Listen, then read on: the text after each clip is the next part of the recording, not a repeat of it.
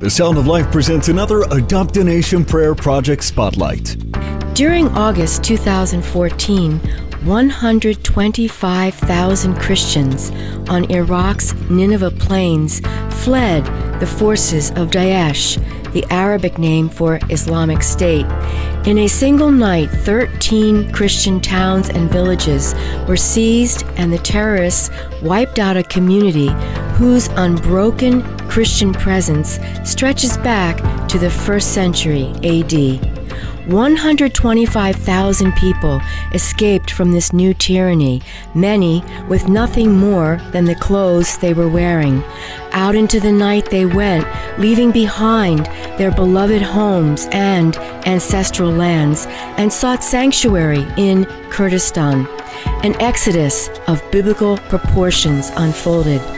The Nineveh plains are near to Mosul, where IS militants spray-painted the Arabic letter Nun on all Christian property to be seized after issuing their convert or flee ultimatum. Nun is the first letter of the Arabic word for Christian, Nasrani or Nazarene.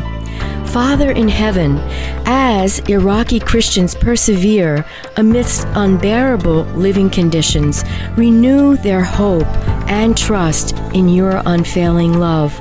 Strengthen all pastors and church leaders who are walking among them and ministering spiritual refreshment through prayer and counseling.